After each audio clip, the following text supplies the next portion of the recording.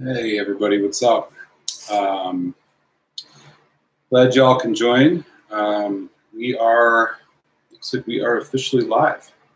So happy Wednesday. Hope everybody's September is off to a good start. Got a little bit of bourbon in my glass tonight. Starting with a little bit of Elijah Craig, but as the title states, I am recently back from Ireland and the UK, where I was able to pick up a couple different things, which we can talk a little bit about tonight. But some of it's from duty free, some of it's directly from distilleries, and looking forward to chatting with you all, hearing a little bit about your experiences with duty free, and you know, been to any of the distilleries over in Ireland or otherwise. I'll tell you a little bit about that as we get going. But oh, cool! Looks like we got somebody on here already. Hey, French, how you doing? Nice to see you again. I think you were here the last time I was here. Pouring myself some Macallan 18. Wow, man, you're living large on a Wednesday. Good stuff. Yeah, so I had a really good opportunity to visit a couple places. I'm not much of an Irish whiskey drinker. In fact, it's probably one of the types that I know the least about. But you know, with the addition of or with the exception rather of Redbreast and a couple of the spots, I was able to actually taste a decent amount of different Irish whiskeys while I was over for a couple days in Dublin. And also had the opportunity to try a couple things at a couple different bars and whatnot that I stopped at both in London and in Dublin. But this bourbon that we got going so far is actually working out pretty well. So I think I will probably pour one of these tonight, but we'll get into that in a little bit. I think it's really hard to it's like burning a hole in your pocket when you get yourself some new stuff, especially when you're coming from overseas. Most of these things are things that I can't find anywhere here in the States. And some of them I know are travel exclusives. So it was a cool opportunity. I think in hindsight, one of the lessons learned was to set myself up in a way that I could have actually brought more home. Because really what you find is, especially in the duty-free shops, if you find a good one, which we'll get into, that you know, you gotta make sure that you have enough luggage with you and everything like that, just to be able to bring the stuff home with you. But I was able to bring home a couple cool things, and I look forward to both opening them up relatively soon and then sharing with you all my thoughts on those. I'll probably post some review videos about them in the next couple of months and so.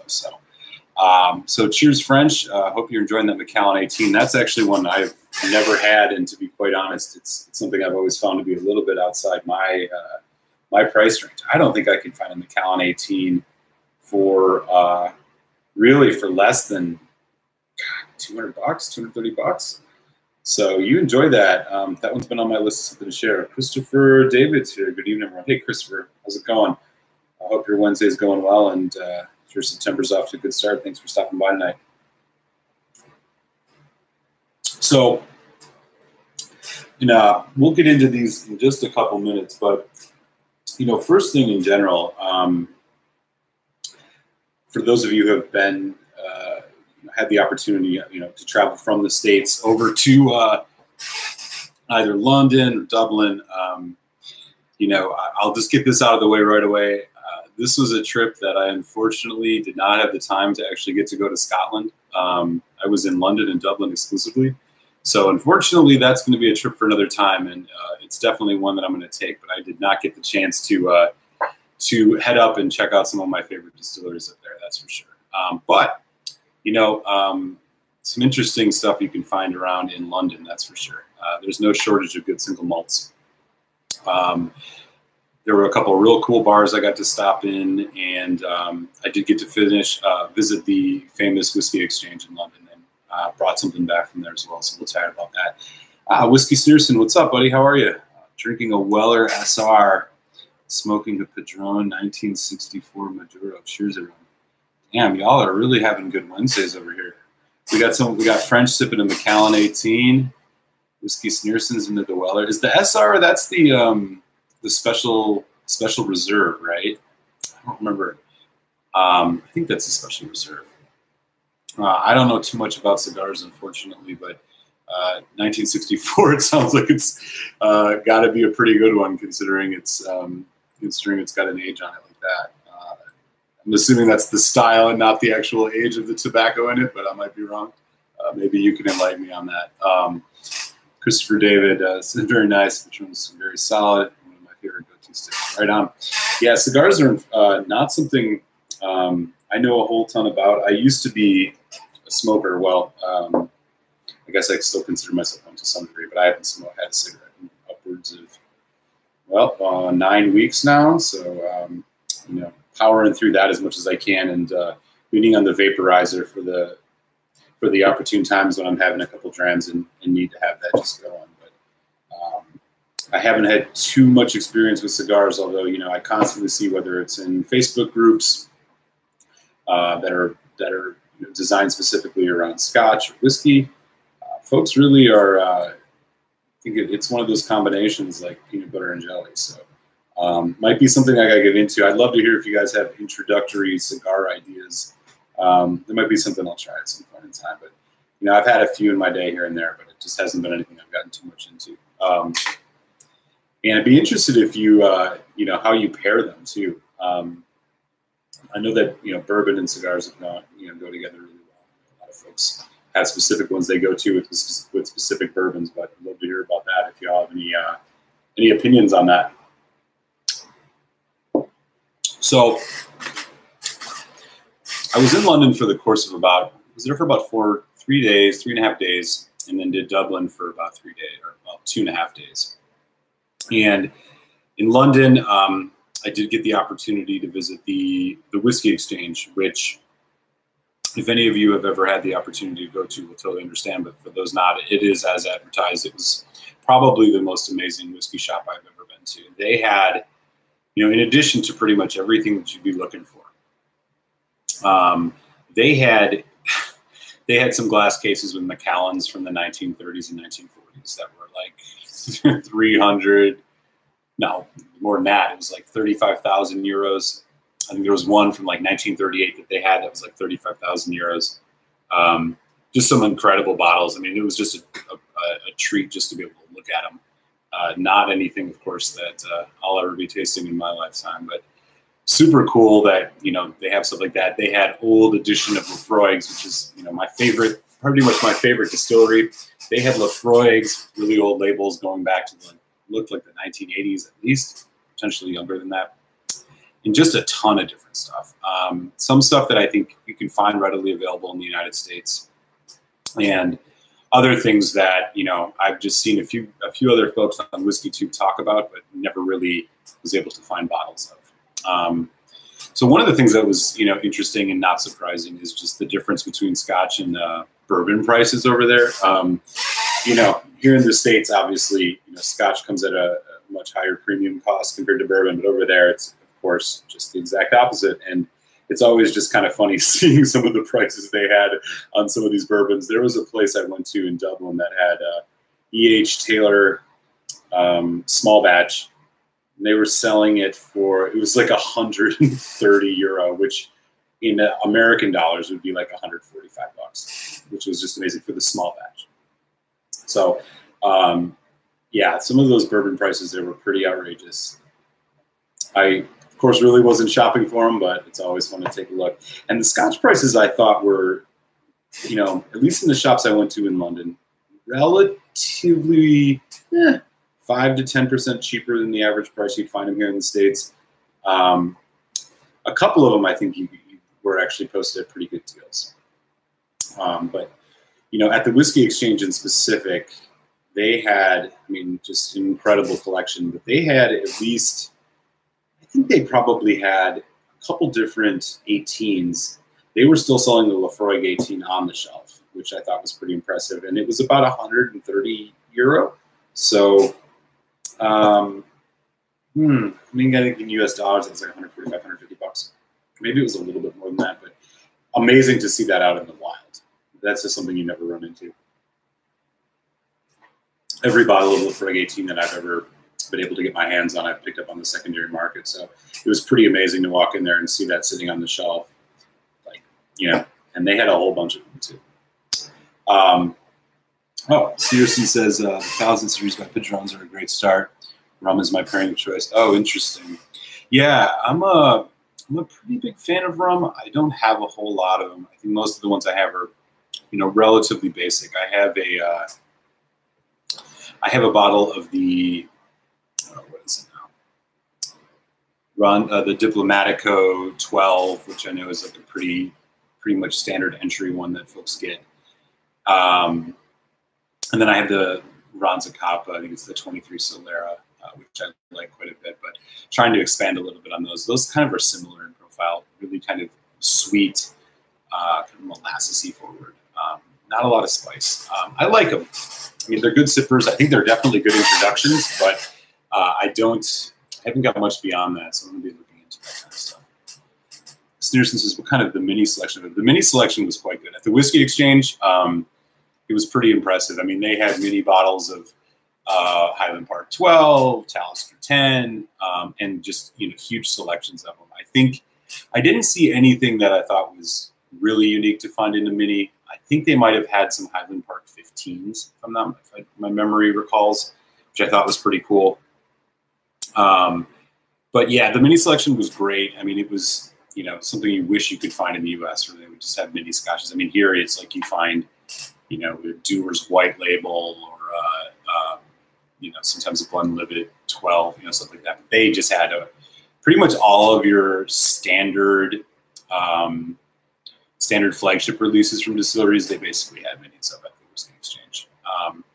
The picture I posted on this at the beginning, which will show up when y'all check it out later, is actually a picture of one of the walls there, which I thought was just shows you the scope of this place, it was amazing. It was 2 floors. Their cellar in the bottom was completely dedicated to Scotch, and it was floor to ceiling Scotches and stuff like that. So it was really incredible, and they had, I think, 2 or 3 tables set up that were just filled with minis. So while I was there, I was a little bit pinched for time. I probably could have spent upwards of 5 hours just sitting in there taking it all in. What I ended up coming home with is Lechag 18. So this is one that I've never been able to find in the US. This is batch number 3, and they were selling this for about 88 euro. So this ended up being about 94 bucks. So $94 I thought was a steal for pretty much any 18, and the Lechag 18 is something I've never been able to find. So this one is, this is what I came home with from the Whiskey Exchange. And let me just pull this bottle out here and give you the specs on it. So this is what the bottle looks like. It's definitely non-chill filtered, natural color. This is the 700 of the 70 CL bottle. Yeah, it's 46.3%. It is, yeah, it's finished in Spanish sherry wood. So this, Lechag, if you're not familiar, is out of Tobermory Distillery. This is their peated line. I think this is going to be a real treat. I'm a real big fan of the Lechag 10. I think for a lot of folks who, if you're fans of Foodquig and you know that he sings the praises of the Lechag 10 a lot, and that's what exposed me to it. But this Lechag 18 was the one that really stood out to me for the price. I think this is going to be a real good one, so I'll be doing a review of this relatively soon. So this is what I came home with from the Whiskey Exchange over there.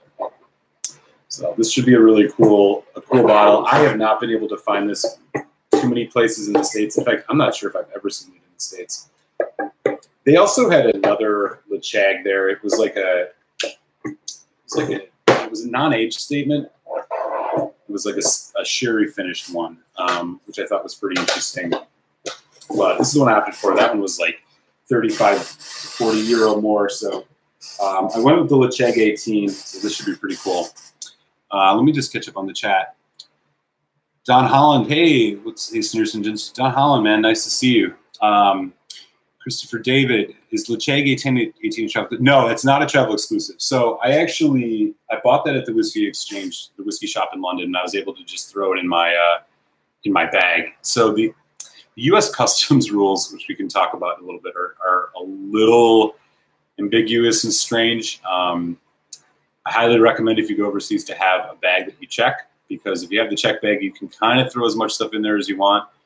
I think that they allot for 5 liters, and you got to declare what you declare, and they'll make you pay duty on anything over, well, anything over 1 liter. But yeah, they didn't ask me how much I had in liters. They just asked me how much I could spend. So I ended up not having to pay duty on anything, which was nice. But I definitely recommend, and something I'll be doing the next time I go over there, is to bring over a check bag that I can store multiple things in, because the duty-free situation, you can buy up to a liter without having to pay duty, but when you declare it at customs, they can make you, depending on how much you spend, end up having to pay taxes on it. So it's a little bit ambiguous. I think that the best way to go is the check bag approach, and grab 3 or 4 bottles if you have it, maybe more if you want. But just keep in the back of your mind that depending on what they say to you when you go through passport control, you might have been having to pay duty on it. But yeah, long and short of it is the Lecheg 18 is not a travel exclusive, and I don't think it's not available in the U.S. I've just never seen it. So I'm pretty excited to get into that. And like I said, this was an 18-year-old. I thought for the price, this was just something I was going to leave that place with. So I'm really glad I grabbed it. Don Holland says, hey, Don. Oh, Christopher David says, hey to Don Holland. It's nice to see you, Don Holland. I'm glad you could join us tonight. Sneerson says, great choice, and hello to Don Holland. Have you had this one, Sneerson? I'd be curious if anybody here's had the Lecheg 18. I'm not really sure what to expect. There's actually, I was, after I came home, I was going through YouTube to see if folks had done a lot of reviews. Not a ton of reviews on the Lecheg 18, so I'm not sure if this one is flown under the radar, or maybe it's just not one that many people have thought to pick up. So it should be pretty interesting. I'm looking forward to it. Christopher Davis says, I have had the 18. Oh, right on. Well, I hope I made a good choice, Christopher. Sneerson says, yeah, just the 10, and I love it. Yeah, I love the 10 too. The 10 is one of my favorite peated whiskeys. I mean, it's not heavily peated, but it's, I don't know, would you characterize it as a good introduction to peat? I'm not sure. I think it might be an introduction. Maybe it's a little bit sharp. I don't know, but it's kind of like right in that sweet spot. But I love it, and it's at a good price. I mean, you can find Lecheg 18 for $55, which I think is totally worth it. It's really good. It's surprisingly complex. If anybody here loves peated Scotch and hasn't had a chance to try it, I definitely recommend it. Oh, okay. So you have not had the 18. Okay. Yeah. I'm gonna just throw it in. So winesearcher.com is a really great website to just search for stuff around, shops around you to see what they have. I'm going to put the Lecheg 18 in here just to see if it comes up with anything. Okay, so it is somewhat available here. It's kind of within the 150 to 170 range. It seems like it's relatively available, so not exactly as difficult to get your hands on as I expected. But it does look like you can find it at a lot of shops, and depending on what state you live in, you can get it shipped to you. But it's interesting.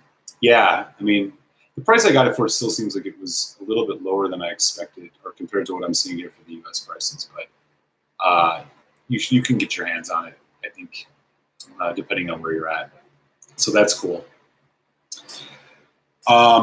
Yeah, okay, so that's what I came home with from London. After that, I went over to Dublin, and I visited 2 distilleries. The first one I did was Jameson, the Bow Street distillery, which is the one in Dublin. And Jameson, so I gotta know how the best way to describe the experience there. I mean, it was quite immersive. They had a lot of cool stuff. Their whole bar setup was really amazing. I mean, you can definitely tell that they've spent a lot of money. It had a relatively corporate vibe, but it's still pretty cool because it was Jameson.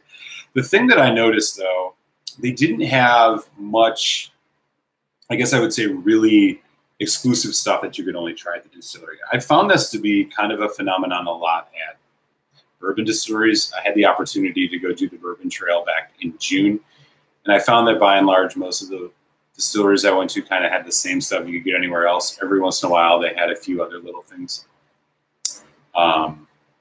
But the Jameson didn't have really, they had some of their older age stuff, but they really didn't have anything that you can't find at the shop. The only thing that they had was this one. So I just decided on to hell with it to pick it up.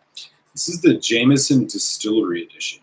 So this is one, and they got a little stamp on it that you know, showing that you bought it from the distillery. It's the only, you can only buy it at the distillery. But I don't quite know what to expect from it. It's bottled at 40%, which is not super exciting. It was about 60 euros, so probably around 67, 68 bucks, which is a lot to pay for, you know, in my opinion, for a 40% whiskey. But here's what it says. It says our distillery edition has been bottled exclusively for visitors to our home at Bow Street, Dublin. It is whiskey of exceptional depth, balancing pot still warmth with sherry wood to reveal notes of ripe fruit and fig with subtle vanilla and charred oak characteristics. Okay. That's basically all that they give you on this. And I guess what I would say is I was a little bit disappointed. And the reason being is I had done a little research beforehand and had heard that the distillery edition you could get at Jameson was a 12-year-old. And so when I went in there, I looked right for the gift shop. I went into the gift shop and was looking for this 12-year-old Jameson Distillery Edition, which did not exist. Maybe they just don't have it out anymore, but this is the one that they had. So I do like Jameson whiskey in general, and I decided I would just grab it. But I don't know what to expect out of this. I thought it was a pretty cool souvenir. But unfortunately, either they had a 12-year-old in the past and just don't have it anymore, or just don't serve it anymore, or it was just 12-year-old and wasn't a distillery edition. I'm not quite sure. But this is what they had. I'll probably open this relatively soon and do a review, and we'll see what comes out of it. But I'm not super optimistic it's going to be anything amazing, and that it's mostly kind of just branded marketing stuff to get you to buy and overpay for a 40% whiskey at their distillery gift shop. That said, it was still a really cool experience. Definitely worth visiting. I mean, what can you say about Jameson? They had a really cool bar. They had good cocktails, plenty of Jameson and stuff from just Mitchell and Sons in general. I did get the opportunity to try the Red Spot, which hard to find here. It's the 15-year-old of the Spot series. Not as easy to find here in the U.S., but it's all over the U.K. and London. And like pretty much every bar you go into had Red Spot 15, the 15-year-old. And the Jameson Distillery had all of them. They had the green spot, yellow spot, and red spot. So I did get to taste the Red Spot. It was incredible. I'm a huge fan of the yellow spot. I'm not quite sure if I would say it was better than the yellow spot. The yellow spot's 12 years, I think. Yeah, 12 years. But it was everywhere, and I got the chance to try it, which was fantastic. But the bottles were super expensive. I think Red Spot everywhere over there was like 130 euro, 140 euro. It's just like, I'm going to wait until I find it on a shelf in the US, I think, because that price was just a little much. Right. So Sneerson says, I have seen the DE here for around 200 in California. DE, Lecheg, is that Lecheg Distillers Edition? Oh, wow. Interesting. If that's what you're talking about, that's super interesting. I don't know if I can say I've seen that. Cool. Christopher David, is that an NAS? Yeah, it is. So the distillery edition from Jameson is an NAS. Like I said, I think at some point in the past, they had done a 12-year-old distillery edition. And before I went there, I was kind of looking to see, you know, what should I pick up if I go to Jameson? And I had seen some folks who had wrote reviews about it a few years ago. I was like, okay, okay, so I got to grab this. And then a 12-year-old distillery edition from Jameson. This will be super cool. But when I went in there, that's all there was. All they had was this NAS version. So I don't know. I was a sucker and bought it, so we'll see what happens. I'm sure it won't be bad, but probably not worth the price. A couple other ones that I got to try that I thought, was stuff I couldn't find in the US was the Lafroig PX. So I love Lafroig, probably my favorite distillery. Well, the PX is it's the one that's finished off in the Pedro Ximénez casks. It's a non-age statement, but it's bottled at 48%. I was able to find that at a couple different bars over there, and finally got a glass, and it was as advertised. It was really amazing. The thing that was a little bit unfortunate about it was they were selling the Lafroig PX at the Whiskey Exchange, which I thought was interesting because it's a distillery, or it's a travel exclusive, from what I understand. And so I didn't buy it, but unfortunately, I wish I would have, because when I was going through the Dublin airport, the terminal I was in had a duty-free shop that, unfortunately, really disappointed. I was going through with full intention of getting the new Lagavulin 10, which I saw was just put out in the duty-free. I figured they'd have that. I was going to get a Lafroig that I've not had before, and they didn't have it. They didn't have either. The only Lafroig that they had at the duty-free that I got stuck in was the Lafroig 4 Oak, which I got the last time I was abroad, and I actually did a whiskey review of, which is not worth your money. And then they had something called the Lafroig 1810, or 1815 rather, which was, it's an NAS. It didn't say a whole lot about what it was about. But the unfortunate thing was, it was like €110 even in the duty-free shop. So I just passed on it. I was like, it didn't seem like it was worth it, and I was a little bummed. I wanted the PX cask. So what I ended up getting was this two things. Oh, I should also mention I did bring home something from Teeling. I'll tell you about Teeling in a little bit. At the duty-free shop, I ended up coming home with Talisker Dark Storm, which is basically the Talisker Storm, but it's matured in, I guess, heavily charred oak casks. This one's bottled at 45.8%. I think this was about €58, 1 liter bottle. So this one's pretty exciting. I think this is the one that we're going to drink tonight. And I also got the Tane from Glenmorangie, and this is part of their Legend series. So kind of like the private editions that they put out each year as kind of an annual release in the US. I guess they do the same thing in their travel exclusives. It's called the Legend series. This one has an Amontillado sherry cask finish, which really intrigues me. This one was about €64, so closer to $70. It is an NAS. Both of these are NAS. But I'm looking forward to trying this because I think I'm a big fan of Glenmorangie. I think I've probably had more Glenmorangies than anything else other than Lafroigs, and for the most part, I've loved pretty much every one that I've had. And so this I thought would be something kind of cool and unique to try. So I'm looking forward to getting into that. But yeah, it was a little disappointing because I really expected that the duty-free shop would have a lot more of what I was looking for. Specifically that so many of these things had come out, and I was in such close proximity to London and Scotland. But the Dublin Airport's duty-free shop was not as amazing. They had an abundance of Irish, tons of Teeling, Redbreast, but not at prices that were so compelling that you were going to run out and buy them. But so the duty-free experience was a little disappointing. Really wanted to get my hands on that Lagavulin 10. I literally had read about it like 3 weeks before I left and was like, okay, I'm getting this for sure. And the Lafroig selection was just awful. There was this 1815, which I think might be like the travel exclusive equivalent of the Lafroig Lore. I just wasn't going to pay €110 for it. It just seemed, or 100 some euro for it. It just seemed like it was too much for something I didn't know enough about. And so maybe the next time around. Sneerson said, London or Dublin, which did you enjoy more? Dublin. Dublin for sure. They both have their merits. You know, London, I had been to London once before, so maybe that taints it a little bit, but London is a really, really big city insofar as like navigating it. It's a huge area.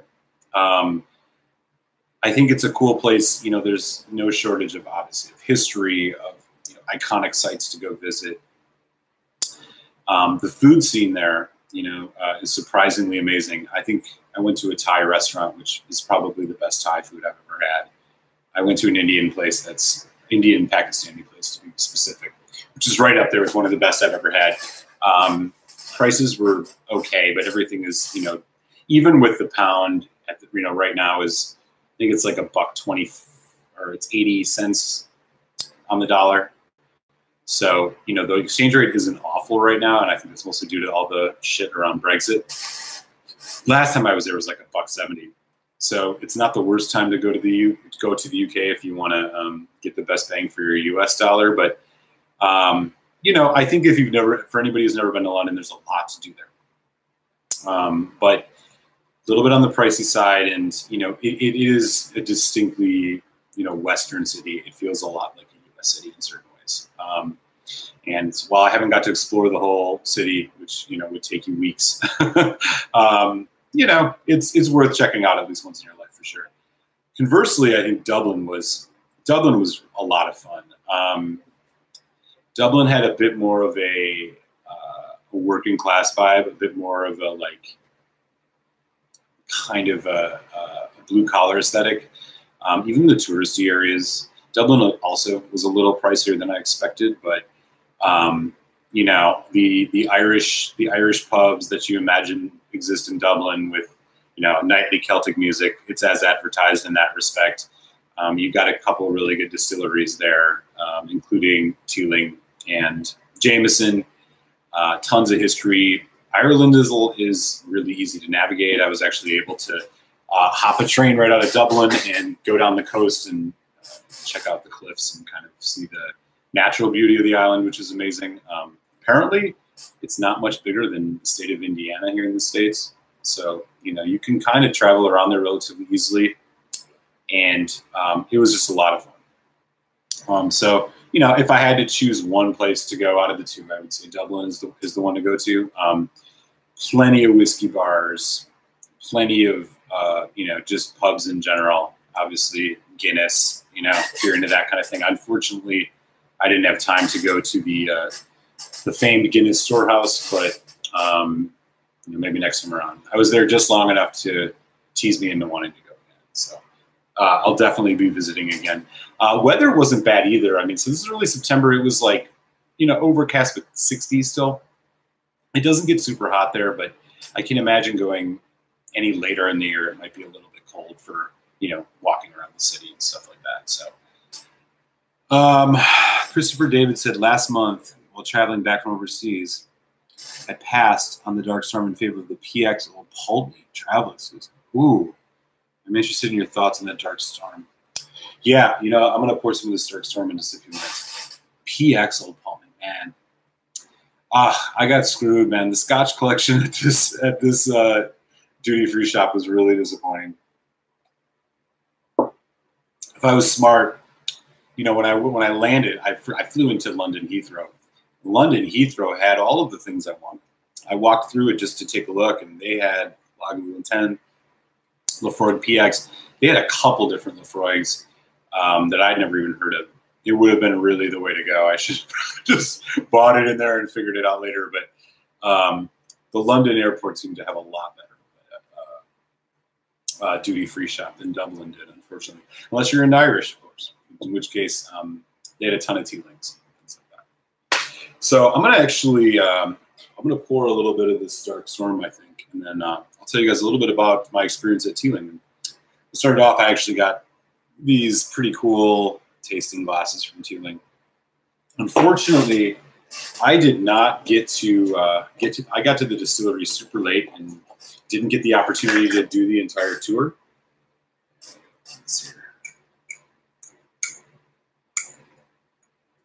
They make these things so hard to peel off.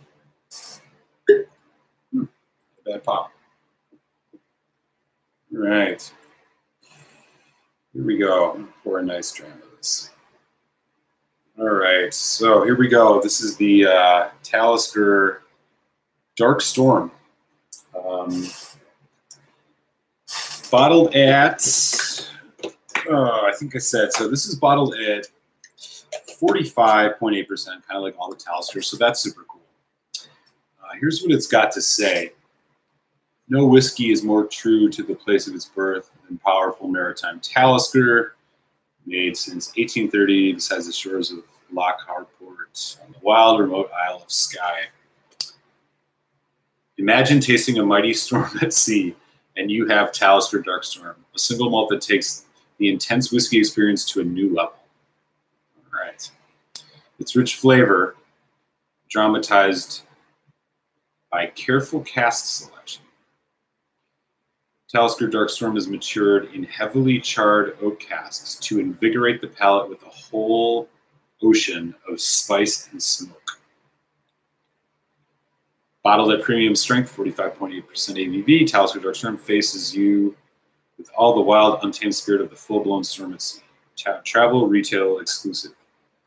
So it's interesting that they say Talisker Dark Storm is matured in heavily charred oak casks to invigorate the palate with a whole ocean of spice and smoke. I didn't really ever think. Yeah, I mean, it says it here too. A deep, dark, and rich Talisker matured in selected heavily charred casks to give you extra spice and smoke. I mean, so it's kind of funny, right? Because like oak char on a cask wouldn't influence the smokiness necessarily, especially if it's peated like this, because Taliskers are all peated relatively somewhat. So I'm not sure what they're trying to say there. It doesn't say what type of casks. It's probably ex-bourbon. Extra spice and smoke. So the other thing is like dark char, more charring. Would that necessarily make it more spicy? It could make it more kind of, you know, caramely and smooth. I don't know. Okay. Well, in any event, I needed to come home with something peaty, and Talisker Dark Storm is what it's going to be. So here's what it looks like. This is, there's no mention of natural color or non-chill filter, so I'm assuming that its color's been added and it's been chill filtered. Definitely smoky. Way smokier than any of the Taliskers I've had before. I'm trying to think now. So I've had the Talisker Storm, I've had the 10, and the Distiller's Edition. So this one's actually kind of reminding me more of the Distiller's Edition, but peatier. The Distiller's Edition I find is like really, it's got like kind of an intense fruitiness to it, like dark fruits. And I think it's like PX or something like that.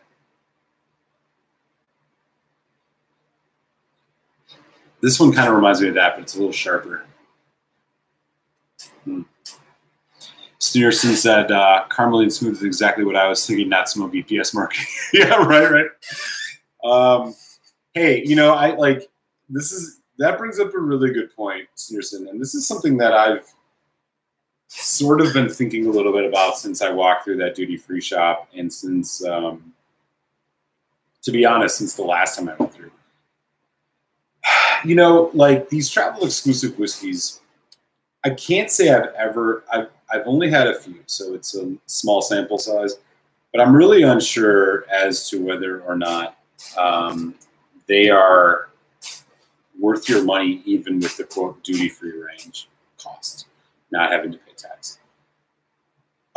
Most of the ones I've had, so the ones I had last year, I had the Lafroig 4 Oak, which I was a big fan of the Lafroig Triple Wood, so I'm like, 4 Oak? Hell yeah. It was like European oak, sure. It was awful. It was 40% ABV. It was two-tone. I mean, it was a two-trick pony. It was like you got smoky ash, and then you got like really like sugary. And that was it. It was really disappointing. And then I had the Bunnahabhain Krukvana, which actually was pretty good. So I was like, okay, you know, kind of 1 for 2 on the travel exclusives. We're going to try the Dark Storm now, and then, you know, I'll probably do the Tane some other time because I don't think I want to do it after I try the smoky stuff. But I'm curious, you know, with your experiences, any of y'all watching who have, you know, run the gamut of the travel exclusive duty free shops, like your overall impression of the whiskeys that you pull out of there. Like, is this just an opportunity for them to sell stuff to folks who are, you know, maybe not super knowledgeable, just trying to get through the shops and buy a couple things to take home, and maybe don't know as much about it, so they think they can get away with, you know, selling an inferior stuff? Or are there some out there that are super legit, and that, you know, the duty free is just another way to luckily get your hands on some really good scotch? I'd be curious, you know, what your experiences have been like. Christopher David, I love whiskeys aged in over-charred casks or toasted finishes. That's what had my interest. I wonder what a comparison to the Storm is like. Okay. Yeah, I'm not sure. I can tell you, you know, what I'm smelling off this, it does remind me, so that sharp, salty, Talisker peatiness is there. I get the peat, I get the brine, and then I get heavy vanilla, which is coming through a little bit more now that it's been sitting in here. Vanilla. And then there's like dark chocolate. Dark chocolate and fruitiness. It's relatively decently complex, but that heavily charred oak thing makes me think of a barrel-proof bourbon that's been aged for a decent amount of time. That's what it makes me think of. And I'm getting some of those notes on this. I can tell you already, this is, at least on the nose, it says promise. I thought the Storm was good for the price. I'm not the biggest fan of the Talisker 10. I know that's controversial. Folks love the Talisker 10.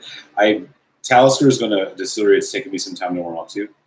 The Distiller's edition, wow, that's the one that kind of put me over and made me want to try more Taliskers. This one, this has got to be ex-bourbon. I mean, they say it's just charred oak. I don't know what that means. But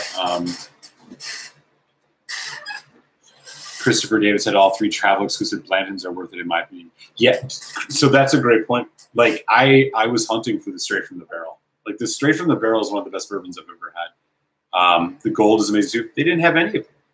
They didn't have any of the Blantons in the Dublin duty free. I was just like, come on.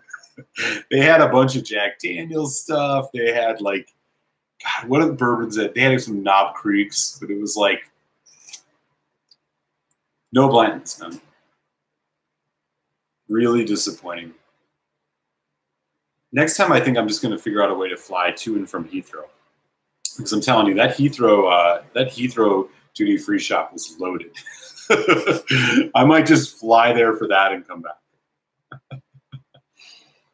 All right, I'm going to give this a taste now.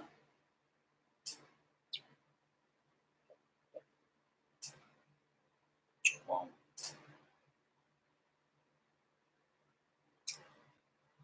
So this, okay, this Dark Storm is pretty good. That's peatier than any Talisker I've had. Peatier than the 10, peatier than the Storm. Smoky. Really smoky. Not like Lefroy smoky, but it's up there. Huh. So that what did they say? Matured in charred casks is what it says up here, which basically says nothing. Where did they say it here? Heavily charred casks on the bottom.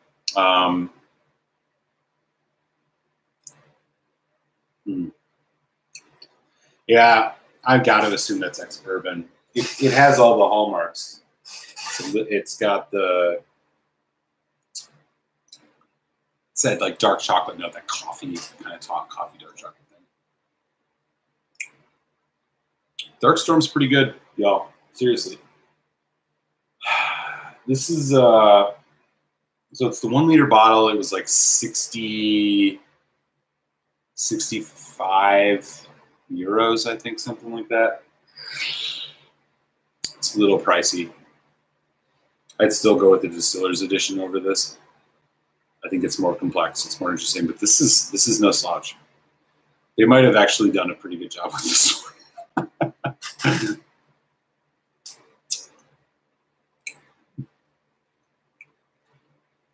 It's still got that like Talisker, that bite, that peppery bite that you get out of Talisker is there. It's briny, sweet with some fruit. This ain't bad.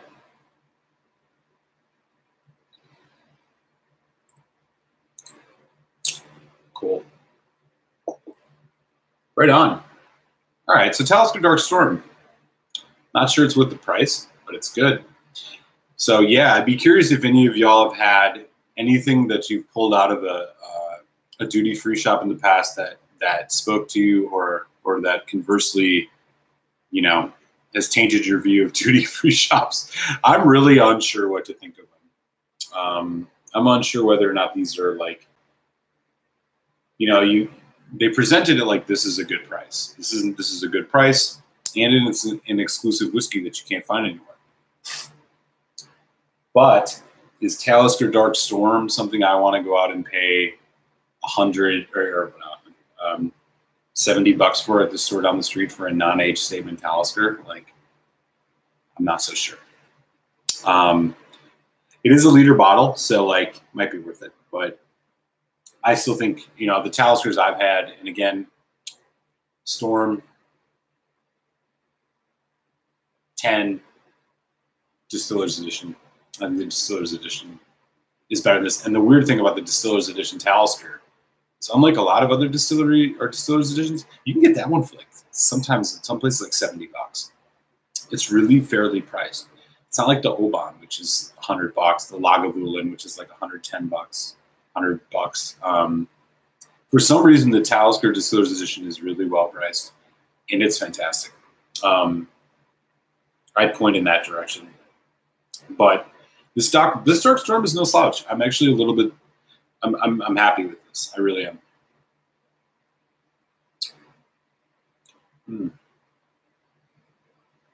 There's like a dark fruit thing going on in it too. Yeah, this is pretty decent. I'm gonna be interested to see what happens to this as it opens up. Just to catch up on the chat, Christopher David said all 3 travel exclusive Blanton. Okay, the Blantons, yeah. Man, the Blanton straight from the barrel and the Blanton's Gold are the two of those that I've had. I've not had the green. Those are all awesome. They didn't have any of those at the Dublin airport, which is a real bummer. Sneerson says, Christopher David, there has been some really amazing toasted cask finishes in premium Canadian whiskey lately. Unfortunately, not available outside Canada. I'd love to hear about those, though. There's a couple different toasted casks bourbons that I've had in the U.S., specifically the Michter's toasted. They had a toasted rye and a toasted bourbon. I had the opportunity to try the bourbon, which was really, really good. I'd be curious to hear what you got your hands on, Sanderson. Just ready. I'll have to grab the Dark Storm next time. I do enjoy the 10 and the DE, and my favorite is the 18. Oh, man, yeah. You're speaking my language on that one, Christopher. The 18, I have a bottle of, but I haven't opened it yet. I have heard nothing but high praise for it. Like I said, I had a tougher time getting into Talisker, even liking peated whiskey. Talisker it was too peppery. It didn't quite do it for me. And so I think it was maybe it took up upwards of 3 or 4 times of having the 10 before I was like, oh, 10's not bad. And then I was gifted a bottle of the Distiller's Edition by a friend who knew I liked smokier Scotch. So I got my hands on the 10, or pardon me, on the Distiller's Edition, and I was really wowed by that. The Distiller's Edition was incredible. If I recall correctly, it is, it's ex-bourbon and ex-sherry. It's really, really complex. It has everything you'd want But the pepperiness, that kind of pepperiness you get out of Talisker 10 and even out of the Storm is at least on the one I had, was a bit more controlled. And it kind of just had a nice mix of all of the flavor ranges you get out of Talisker, but with this, you know, very, very prominent sherry note, if I'm not. That was just, it was a special bottle. Luckily, I went out and bought another one because, like I said, for some reason, the Talisker Distillers Edition is something you can find at a really decent price. So I recommend it. I really recommend that. And honestly, if you're traveling abroad, this Dark Storm is pretty good. If you can't find the Distillers Edition anywhere close to you, and you're on an airplane coming back from somewhere back to the U.S. sometime, you will not be upset with this Dark Storm. I'll do a full review of this sometime. But tentatively to say, like, this is actually surprisingly good. I wasn't quite sure what to expect. And I thought the Storm was good. I thought that I was a little bit unsure what it was about because the Storm struck me as like an NAS version of the 10, but I found it was like $32, so I had to try it. And I thought the Storm actually worked out. I'm gonna pour a bit more of this Dark Storm actually. And no lie, it's really great to have these liter bottles. Liter bottle, man. You get 25% more, so $60. 65 bucks American for the liter of the Talisker Dark Storm. That would put it at around what, 40, 45 range for the, if you bought this at 750 mils. So not too bad. It might have been a little more than that. It was like 65 euros. So it's like more like 70 bucks. So still a little bit pricey. But, this will be an interesting one. I think that with a little bit of oxygen over time, I might actually see if I can find a bottle of the Storm and do a side-by-side comparison. This is good. Cheers. Digging it. All right. So I'm going to tell you a little bit about my experience at Teeling, about the opportunity that I didn't get to take, but I will share a little bit about some of the things I tasted there and why I was really impressed in that if you go to Dublin and you have to do one distillery, I think Teeling is the way to go. But first, let me catch up on the chat. Christopher David said, what are your thoughts on Lagavulin, and where would you rank them on Island Distilleries based on your palate? Oh, man. So the Lagavulins that I've had the Lagavulin 12, the Lagavulin 8, the Lagavulin 16, and the Lagavulin Distillers Edition. I liked all of them. I liked all of them. The Distillers Edition, the 12, I think was the best one that I had. But the 12 is also like, I didn't buy a bottle. I tried it at a bar. It was stupidly expensive. The bottles are like $130 of it. The Distillers Edition is great because I think one of my favorite profiles is the heavily peated whiskey, the heavily peated Isle of Scotch with the sherry finish. So Lagavulin Distillers Edition is a great example of it. Ardbeg Ugadal is another great example of it.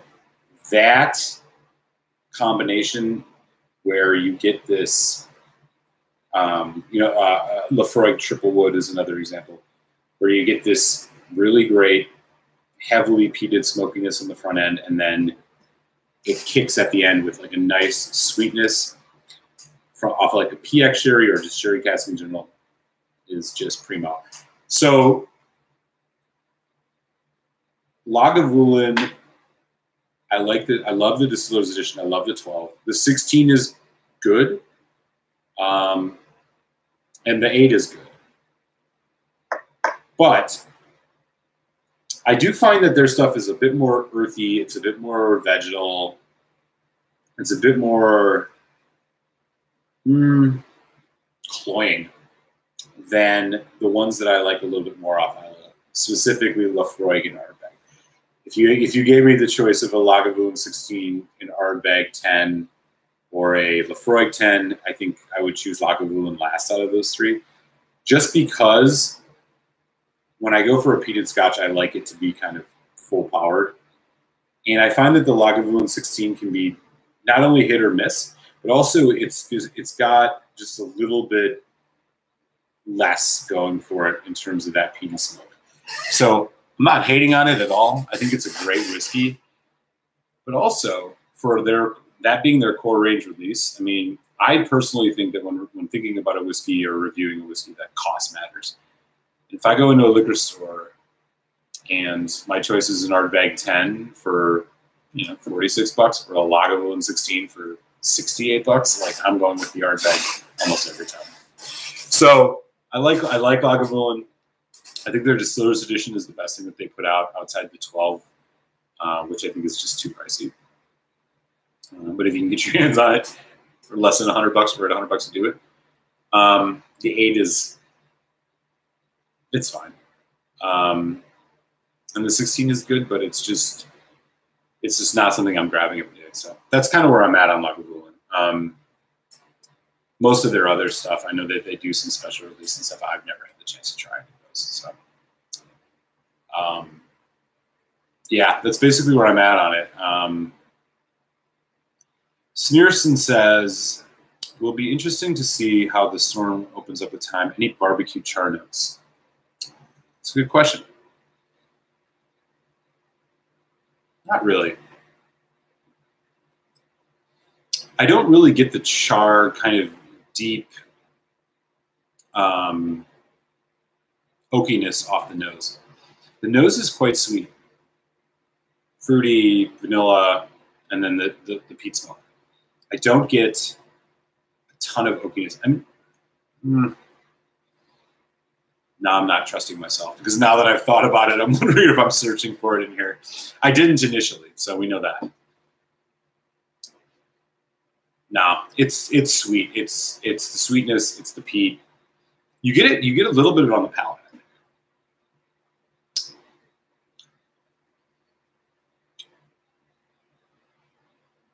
So initially on the palate, it's pepper, sweet, smoke. But as it develops, then the char kicks in. Then that like the heavy vanilla, caramel, dark chocolate coffee thing comes in, which is what I associate with like heavily charred oak.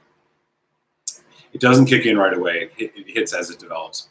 The finish on this is actually, I'd say medium.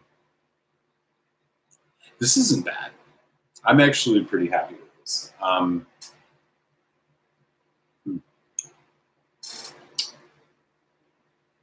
Right on. Donner Pass is in the house. Hey, Donner Pass, how you doing? Hey, everyone from Lake Tahoe on vacation family. Just wanted to say hi. Glad you got to go whiskey shopping. The source. Oh, man. Nice to see you, Donner. Hope you're having a great vacation in Tahoe, Slancha. Good to see you around. Christopher Davis says, what's up, brother? To Donner Pass. A good time on the lake. That's awesome. Says Sneerson. Christopher said, man, Lagavulin 12 is so good. Yeah. Lagavulin 12, man.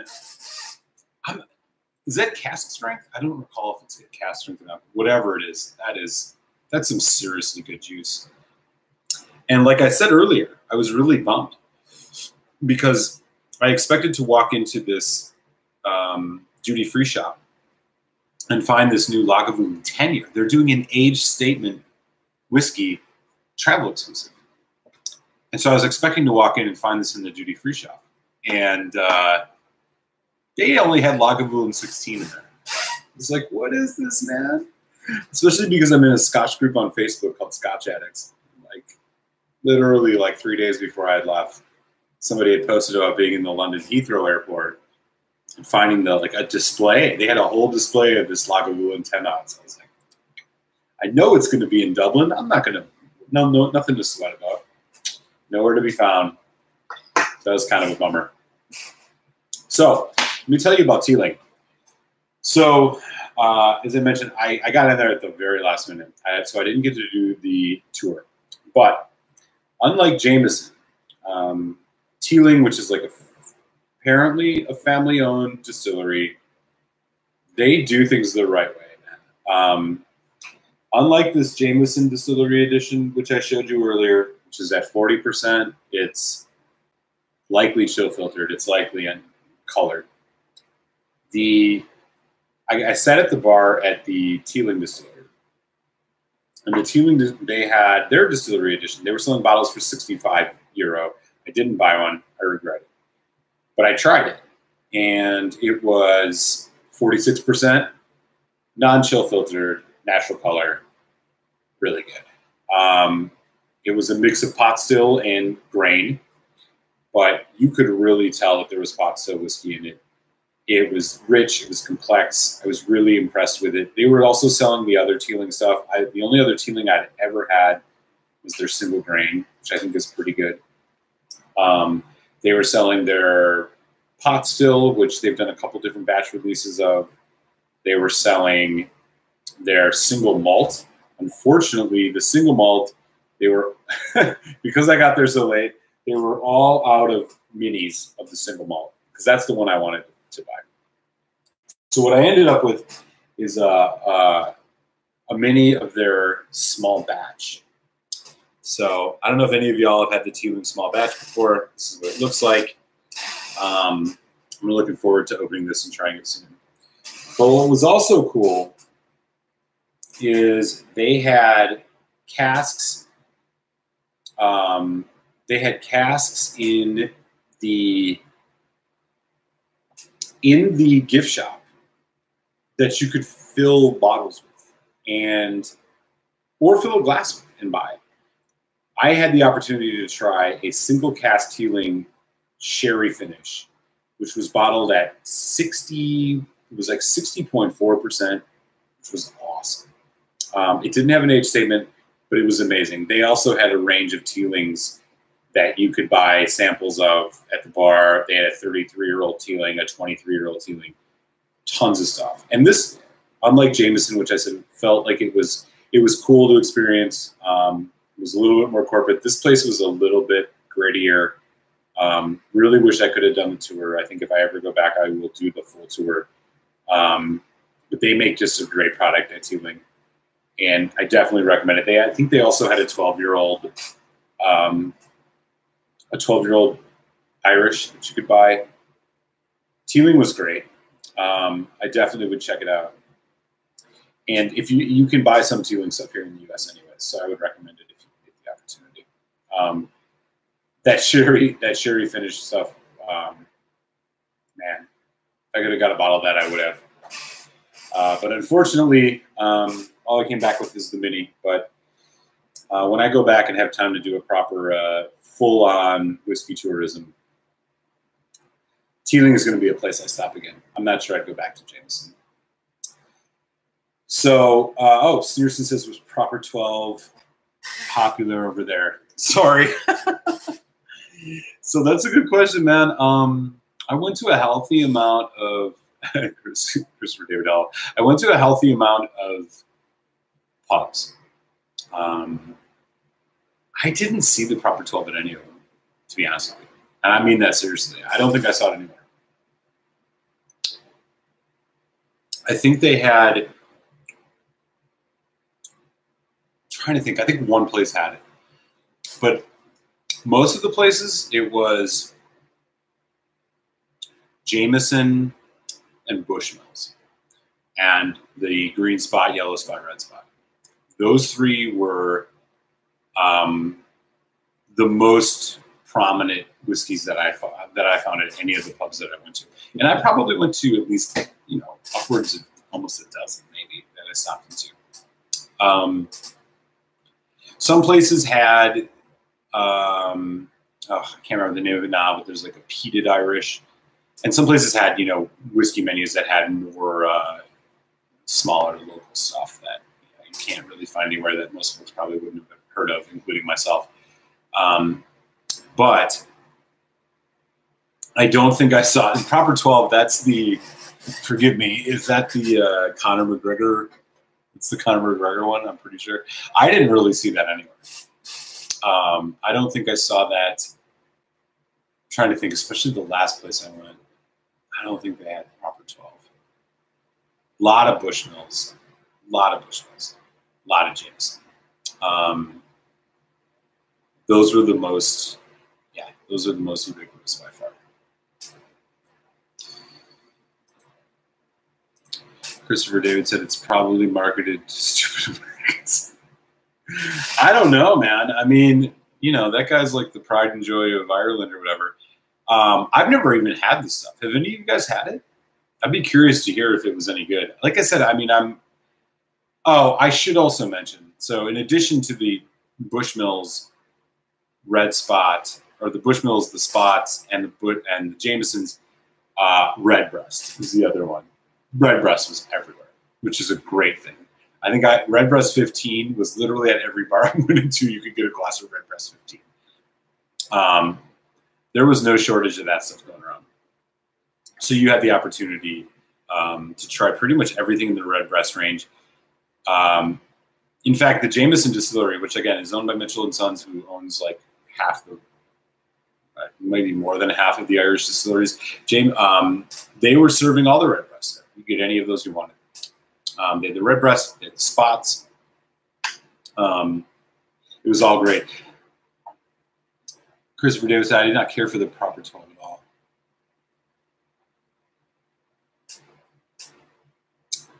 Yeah, like I said, man, almost every bar I went in Dublin, I'd be remiss if I said that. I don't think I saw the proper 12 anywhere. Eric Wade's in the house. Cheers, Eric Wade. How you doing? Says you need to get some gray in your beard. It will make you look distinguishing. What do I look like now, man? Am I just incredibly undistinguished? I got a little gray in the hair. It'll come, I'm sure, sooner than later.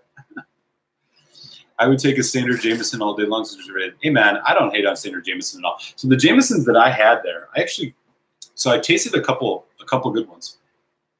I tried the Jameson Crested, which it's got just more of the pot still in it, and then I think was finished and had a little bit of sherry.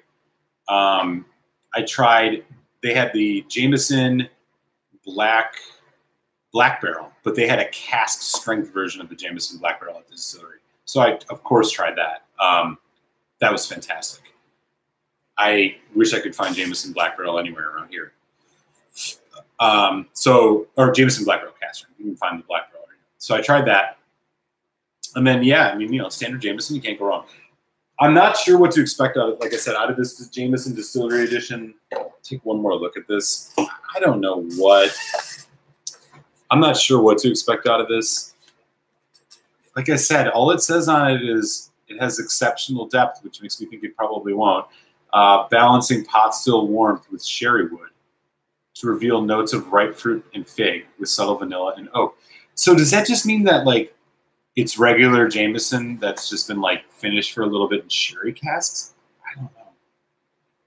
And it says it's got pot still in it. I actually don't know the makeup of the regular Jameson, but I'm assuming that there's probably some pot still in that and some sherry in that. It's not all grain. It's not single grain. I don't know. We'll find out soon enough because I'm going to open this eventually. Along with this beautiful Lecheg 18. Which in hindsight, I probably should have grabbed something else while I was at the Whiskey Exchange because the Lecheg 18 is a little bit easier to find here than I thought. Well, still got it for a decent price. So I'm looking forward to it. And if it's anything like the 10, it's going to be amazing. Eric Waits. Oh, folks saying hi to Eric Wait. Christopher Whiskey Sneerson. Eric Wait says, I'm in Texas visiting wineries and distilleries, ... and working. What kind of work are you in, Eric? Does it have anything to do with distilleries and wineries? I hope so. Christopher David and Whiskey Sneerson, so you get a warm hello from Eric Waite. And Eric Waite says, I've got a half bottle of the Joe Magnus for drinking over the next couple of days in my hotel. $12.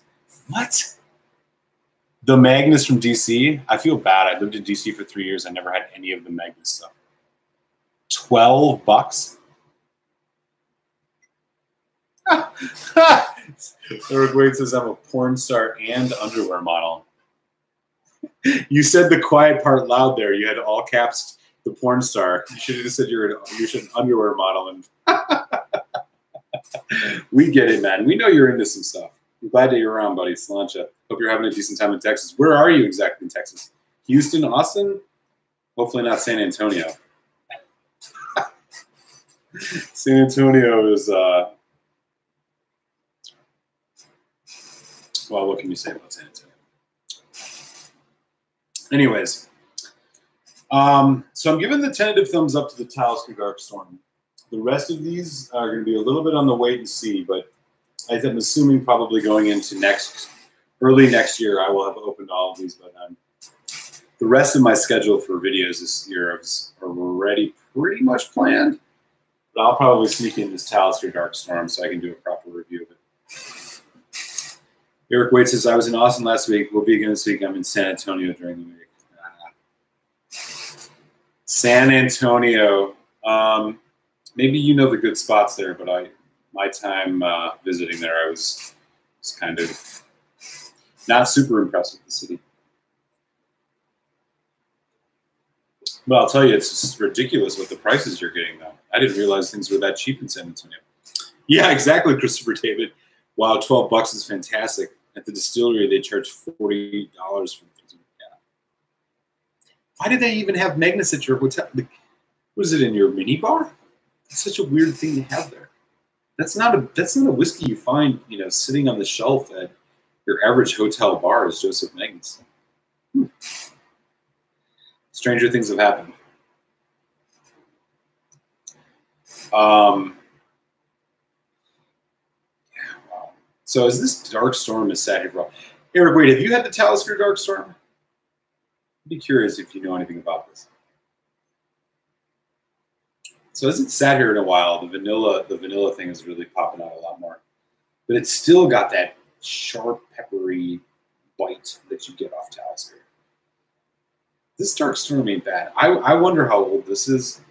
I mean, those heavily charred oak, charred casks, vague charred casks that they mentioned.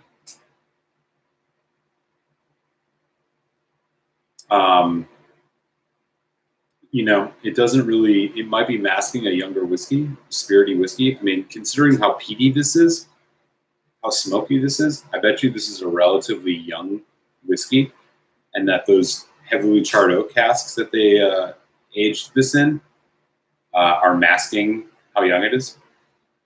Because it's there. I mean, I'm telling you, this is peaty and smokier than any Talisker I've had. Pretty good legs, too. Well, I'm not a hater on NASs. I know some folks like to be kind of, judgy about them. I get it that they can be hit and miss, but my favorite whiskey, I think my favorite single malt of all time, especially the Ardbeg Uigeadail, is an NAS, and I'm not going to hear any complaints about that from me. So take it for what it's worth. This is probably some young spirit in this Talisker Dark Storm. And these heavily charred oak casks are masking that. But I'll tell you, it's imparted a hell of a lot of flavor on it. And a Talisker that's this smoky, I mean, this is solid. Next time you're going through duty free, man, give this one a second take. I'll tell you that much. It's pretty good. Eric Wade says, wow, nope, I bought the Joe Magnus at a local shop. Tomorrow my Texas whiskey shopping video will be posted. Oh.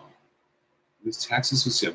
So I've heard a lot about this Texas whiskey phenomena. I know there's like a bunch of cats down there that are that do videos about, or that are from Texas and sing the praises of the Texas whiskey and whatnot. I haven't had much. I know that Balcones. That's one that I've seen on opportunity to taste, but I'll be definitely checking out your video, Eric. Sneerson says, all this Talisker talk, I had to pour a 10-year-old my first bottle. I'm like, oh, man. Cheers, Sneerson. You know what? I'll put a little bit more of this Dark Storm so I can cheers you on that one. I think I did a video of the Talisker 10 a while back, and I might have hated on it a bit. I might have to revisit that. Like I said earlier, I think I've said it a couple times already tonight. Talisker is a distillery that has taken me some time to warm up to. This was not one of my favorites, and it wasn't one that I enjoyed, quite frankly, the first 3 or 4 times I had it, I was just like, this is not for me. But that Distillers Edition changed my mind, and this Dark Storm is not doing bad either. Eric Waite said, I also got a bottle of Murray Hill Club bourbon whiskey. Also my image. Yeah. Is that a 375? You didn't get a 750 mil for $40, did you? That stuff's like $100. Have you had both of them? I'd be curious to hear which one you thought was better. What was the bottle you asked me about earlier? Oh, the Dark Storm. So I picked this up in duty free, this Talisker Dark Storm. I'm curious if you've had this one before.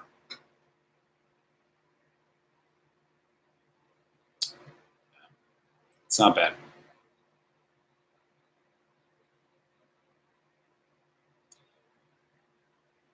$750 mil for the Murray Hill Bourbon Club whiskey for $40. What? That's like free. This stuff is like $80, $90. It's incredible, Eric. Damn, man. You should mail me one of those bottles. I'll pay shipping on it. It's stupid cheap.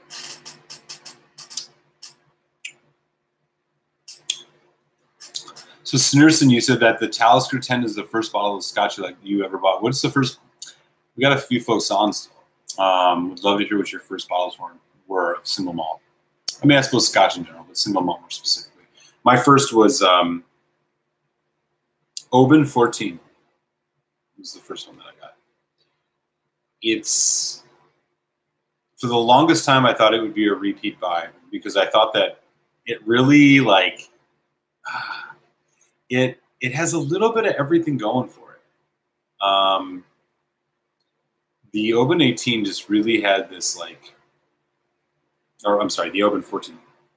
It just has this, like, it's like a nice crossroads. It reminds me, in the same way I would describe Highland Park 12, is that it's like kind of a nice crossroads of almost every style of scotch. But the Oban 14 has just a little bit more going for it than the HB 12 maybe. I don't know. Catch me on a different day, I might say HB 12, but HB 12 is cheaper too. But yeah, Oban 14. But now I'm not sure if I would rebuy it. I've had the Oban Little Bay, which I thought was really good. But that 14, yeah, that was my first bottle, and it'll always that'll stick with me. That was the introduction to the one that started it all as a group. Christopher Davis says, "What the hell? I'm waiting for you to tell us that you saw the cigar blend also just sitting on the shelf." Yeah, really? Seriously, says Eric Wade. Check out Austin City Limits. Great show. I meant that it was my first Talisker. Would like to upgrade to the Citizen. Oh, I got you. Okay, got you. Yeah, the 10 was my first Talisker too. And that upgraded Distillers Edition. I know, seriously, if you're in California, you can get Distillers Edition for a good price. Just look online. If you can't find it locally, or at least within state, you could probably get it shipped to you and still save money. That's a really good one. You can't go wrong with the Talisker Distillers Edition. And it's interesting because, you know, when Diageo started doing those Distillers Editions, you know, my skepticism flag got raised because you just assumed it was going to be some ploy by them, since they own like half the distilleries on the planet, to be able to basically buy a bunch of the stuff, or, you know, sell you a bunch of inferior stuff. And then the Distillers Editions have been great. Oh, Snerson's in Canada, not California. My bad, man. My bad. Where are you in Canada? That's right. You are in Canada. I remember that now because we had a conversation about this a few months back on a Quig live stream. You mentioned that you were in Canada. Saskatchewan. Shit, man. What's the weather like in Saskatchewan right now?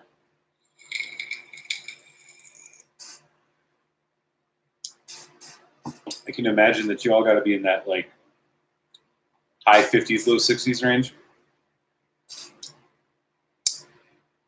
Eric Wade says, I wish. I was looking for the cigar blend. I'm drinking the Joe Magnus in my hotel over the next couple of days. I already reviewed the 750 ml during my bourbon month. I'm going to have to check that out, Eric. I live in Philadelphia right now, as of June. Feels like a good snow season. But I moved up here from DC, where I lived for the last 3 years, and I never had any of the Magnum stuff. I had some of the Ivy City gin, which is from the same place, but I did not have the Magnums. I've heard good things though. I just could never pull the trigger on the. It was like $98 to $100 everywhere I went in DC, which isn't surprising for DC. I could just never pull the trigger on it. But someday, right? I mean, there's always time to try new stuff. And we have a whole lifetime for that. I got a ton of new stuff here to try in and of itself already. So we shall see.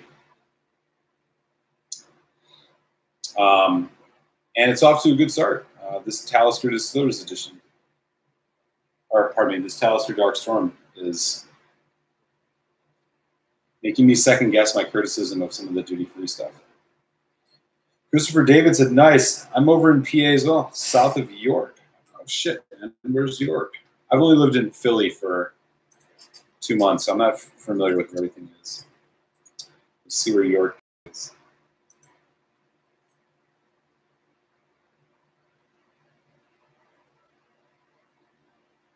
Oh, okay, so you're south of Harrisburg. Oh, you're not that far. What's that, 2 hours? Hour and a half? You're south of Harrisburg. Right on. Cheers, man. From one PA guy to another.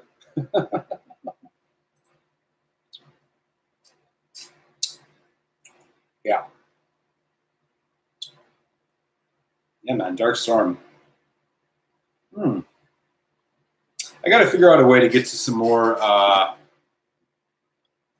got to figure out a way to get myself to some more duty-free shops without having to pay the price of going abroad. This message is held for review from Eric. Wait, no. Have you ever had any hate mail or trolls commenting on your channel? I'm getting douchebags up the wazoo making dumbass comments. Well, Eric, that's because you're a freaking superstar these days, man. How many subscribers do you have? I mean, I'm not nearly as big as you, man. I have a little tiny channel that I just kind of do my dumb 2 cents on, man. You got a lot more going for you. You've been at this for a while, and you've been doing. I mean, yeah, man, you got 3,000 subscribers. Shit, I'm one of them. I can imagine, man. With great reach comes. You know, that's going to come with the territory. Luckily, I don't have that quite yet. I'm just shy of 200 subs. I've only been at this for a little bit over a year, and it's been a lot of fun. But I can imagine. So yeah, to be you know, long story short, I don't have too many. I don't think I've had any issues with. Definitely not with emails. I'm trying to think back if I've had any trolls on live streams or anything. Don't recall. I've had a few folks come on live streams that I think some folks who had seen them on other live streams had said they were kind of trolls, but they honestly didn't do much to set off any alarms for me. So I haven't had really any issues. There might have been one stream where I had somebody that was kind of, you know, being ridiculous, but I can imagine, man, that, you know, the bigger your channel gets, the more of that you're going to get. You know, some of these people, then, they got nothing better to do than just to, you know, come on and, like, spew garbage at folks. I wouldn't be surprised. So I hope that I hope you're able to weed them out. I think you can block them relatively easily on YouTube. You know, so if they're getting under your skin too much. If I keep going at my current rate, I'll hit 4K by the end of the year, but it's not about the subs. It's about enjoying, about learning about whiskey. And I'll drink to that, man. Cheers. I enjoy your stuff, man. And I'm glad that it's been growing, and but I'm totally with you. You know, it's the same reason I do it. It's about really just learning and enjoying, and you know, it's fun to get on chats and kind of shoot the shit with folks who are also into it, and also to you know, share your own dumb 2 cents every once in a while about some of the stuff you're tasting. I mean, if you're going to be into it, it's all about kind of, you know, giving other folks the opportunity to access it and not being a snobby person about it. But, you know, I know there are some folks out who do videos that kind of have a, you know, a little bit of an ego about themselves. So I try to keep myself modest, and I know you do too, Eric. So cheers, man.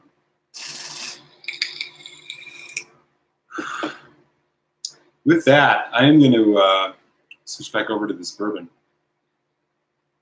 which is awesome, by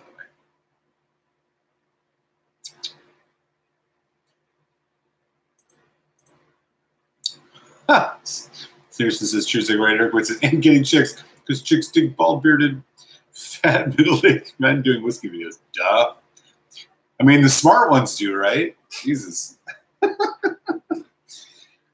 Those are the ones you want, man. The smart ones are probably all over it, you know. You can save the flashy stuff for other folks, dude. You keep doing your thing. It's too funny, man. Too funny.